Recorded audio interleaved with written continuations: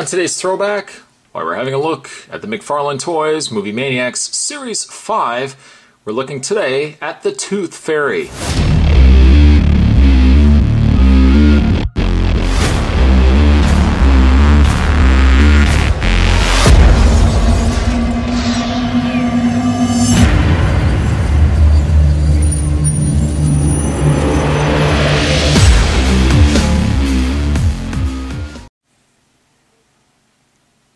One of the older figures that Spot has reviewed, decided to go back and give it another new coat of paint, as it were.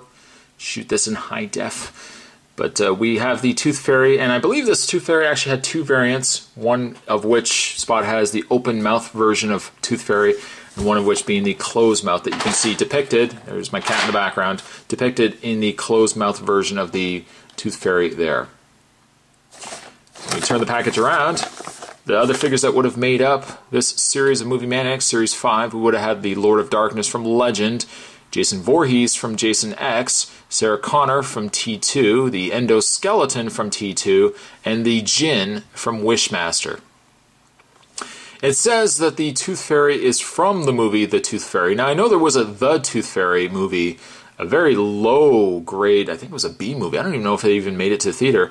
And I think there was also Darkness Falls. Pretty sure that was the name of the title of the movie, and it had to do with the Tooth Fairy as well.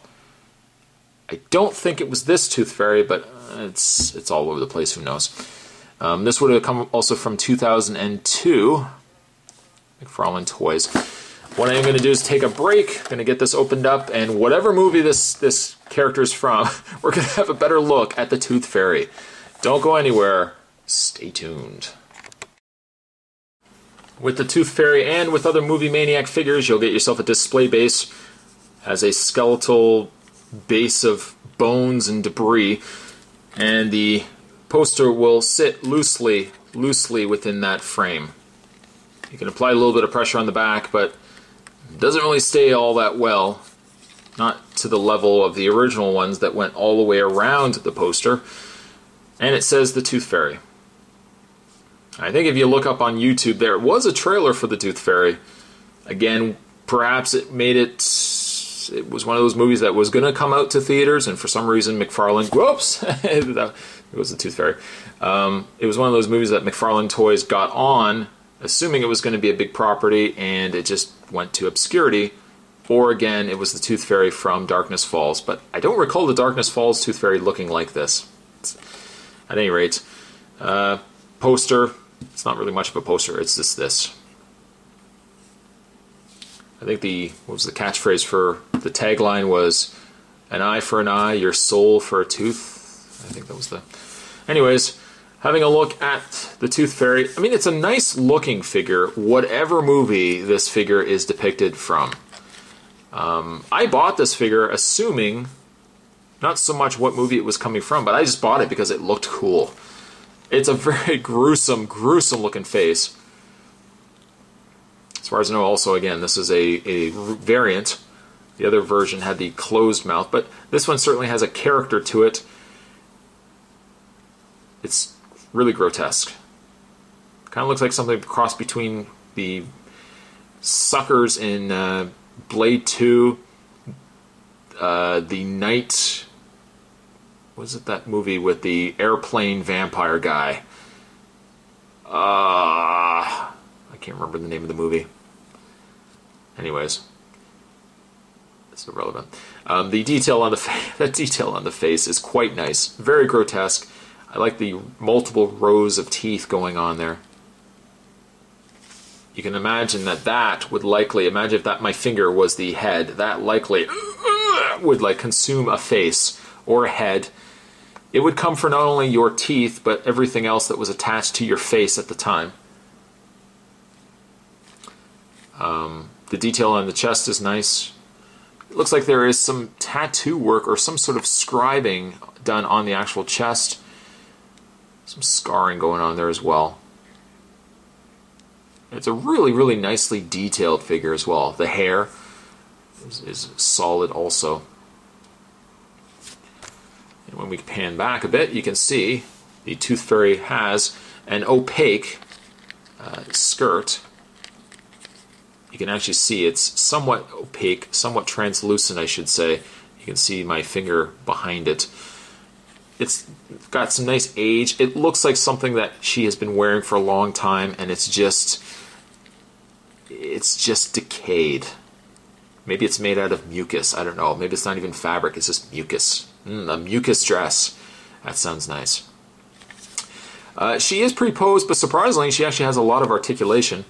The one hand is kind of pointing, kind of looking like she could be holding something, and the other one is, I don't know what it's doing. It could be reaching out for your tooth or your soul.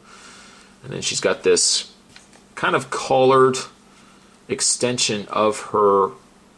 It looks like it's coming out of her back, so I don't know if that's something that we should be concerned with. It does move, though I really don't know why.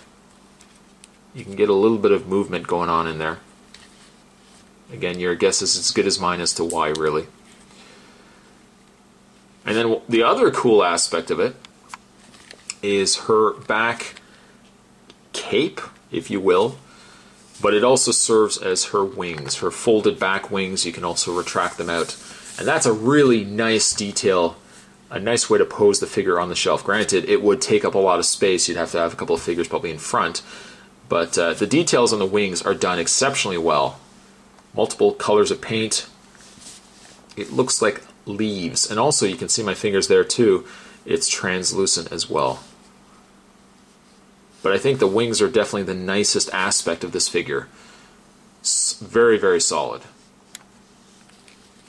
It's the true testament of a figure when you don't know exactly what the figure is depicted from, but you buy it just because it looks nice.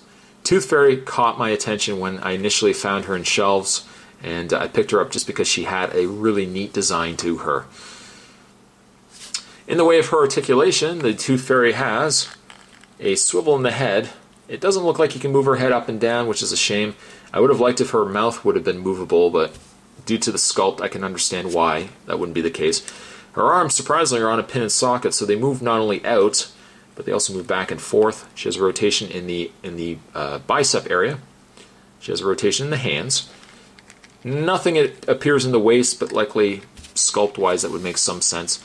The legs go forward, not so much forward, but you still can get a little bit of movement forward, out, and then she does also have a hinge in the foot.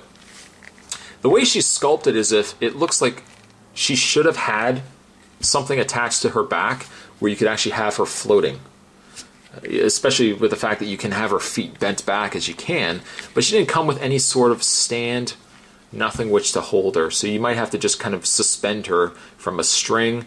If you were really a really mean brother, you could hang this over your sister's bed, scare the bejeebies out of her. Just don't tell her that I did it. Whatever you do, that's the last thing you want to be doing, is telling her that I did that.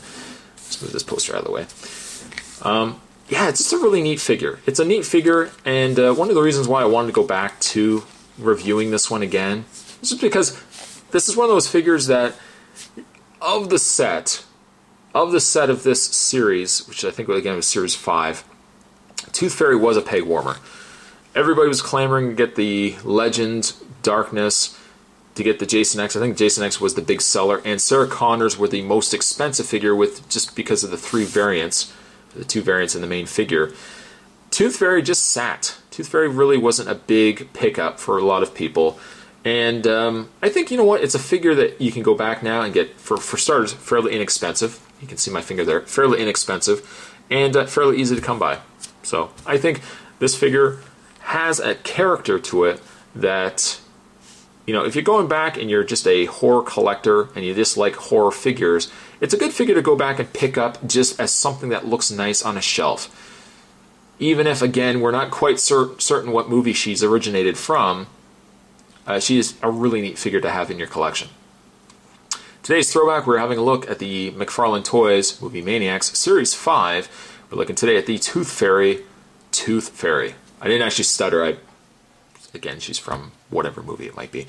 Thanks for watching as you always do, guys. Certainly stick around. There are more throwbacks heading your way. I'll see you guys next time.